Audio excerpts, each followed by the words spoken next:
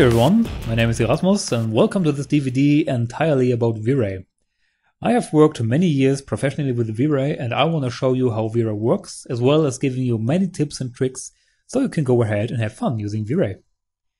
We start off by going through the basic menus for general understanding where to find everything and what has been added to 3ds Max once you install Vray.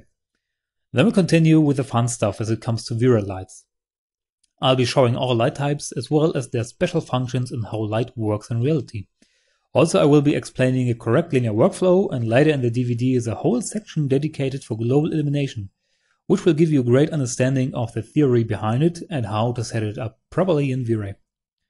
Afterwards, it's all about materials and an in-depth look of how the Vray PowerShader works. Also, I will speak about materials in the real world and how the material parameters relate to physically based principles. Shortly after, I will present a few of Vray's special shaders like the CarPaint and the Hair and Fur shader. As next chapter, there's a whole lesson about Vray's famous and mysterious skin shader.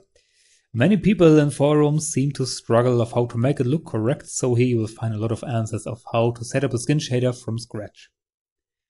Finally, it comes to rendering, a very important topic when working with Vray.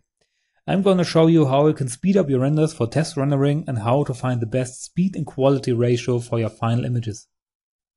I will also explain how Vray works under the hood, as this will give you a great understanding what the values actually do and how they correlate to each other. We then finish the DVD with post-processing your renders correctly and a separate section where I give tips and advices for your portfolio, how not to ruin your images, what people judging your artworks are looking for, and how you can criticize yourself in order to get better and to become a better artist. Alright, it's going to be a lot of fun, so let's jump right into the first lesson.